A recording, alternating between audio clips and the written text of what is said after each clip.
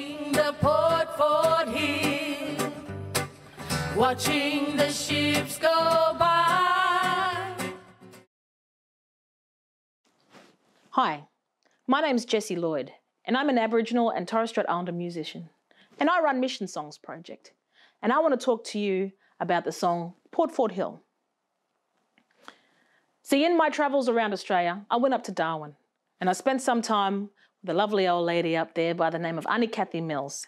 And if you're familiar with the Mills sisters from Darwin, this is their mother. And she's a wealth of knowledge of Darwin history, the Darwin families, and of a lot of Darwin songs.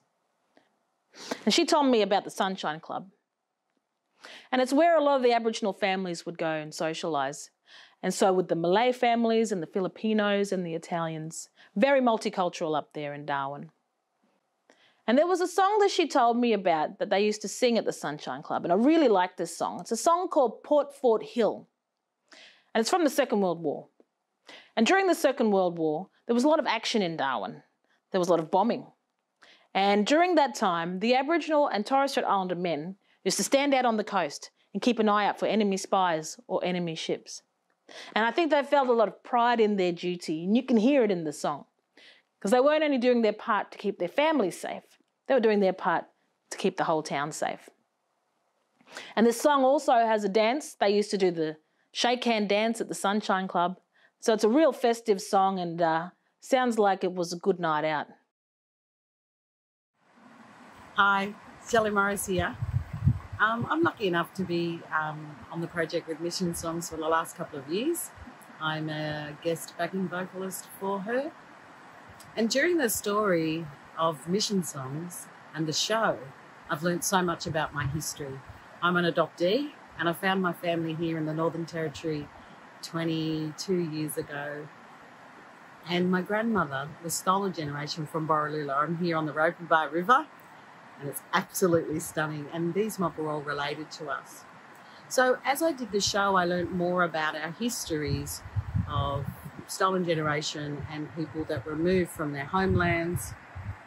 And it's about the songs that they sang while they were put into missions. So grandmother was taken from Borroloola to Darwin. She walked as an 8-year-old. It took 4 months. And she was put in a place called the Carlin Compound. And she grew up there.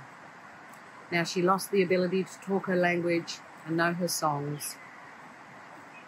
And during that time, as she grew up into a young adult, they started a group called the Sunshine Club.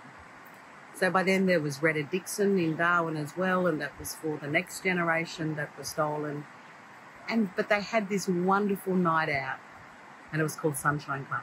So when Jessie was doing the set, the first time I was singing with her, she said, Sunshine Club, and I looked really hard. And she looked at me, she said, Shelley, do you know that name? I said, yes, my grandmother told me the story of this wonderful club that they used to go. They'd get all dolled up, they put the lippy on. At the Sunshine Club, there'd be 11 guitars on stage, and they'd sing songs that meant something to them.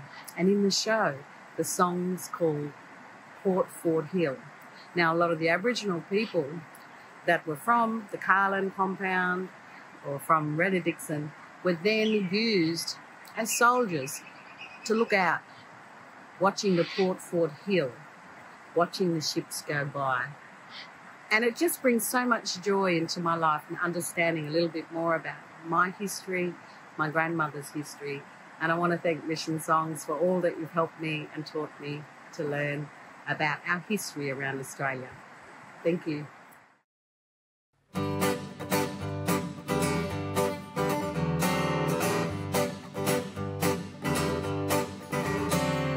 Watching the Port Fort Hill, watching the ships go by, in case there may be something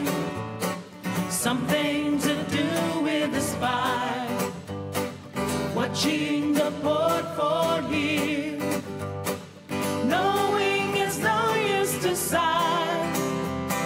There's 8 more days to go before we get our leave. Watching the Port Fort Hill, watching the Port watching the port fort, watching the ship